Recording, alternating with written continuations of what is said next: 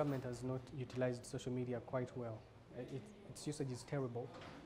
One, ministries do not really, the usage of social media, like for example for ministries, is not really pleasant because they are always silent when we tag them. If, for example, all ministries copied what the Ministry of Health is doing, even the ministers themselves, Jane Ruth Cheng or Diana Twine, what they're doing on Twitter is amazing. They have become authorities in information. When there's information about an outbreak of Ebola or cholera or whatever it is, they are there to either verify or put that in the corner as fake news. So I think government needs to come out more. We need to see it. And the more we see it, the more information we get. And the more information we get, perhaps the lesser the people become angry.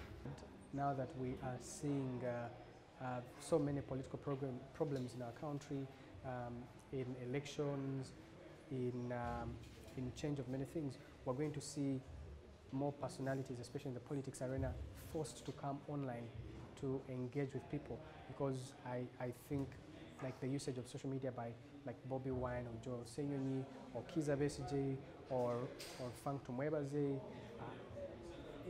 that is going to come out the more, and I think the more politicians engage, the less are going to tell those lies, because online people are going to hold them accountable if they do enter the platforms. The more they hold them accountable, the lesser lies they tell.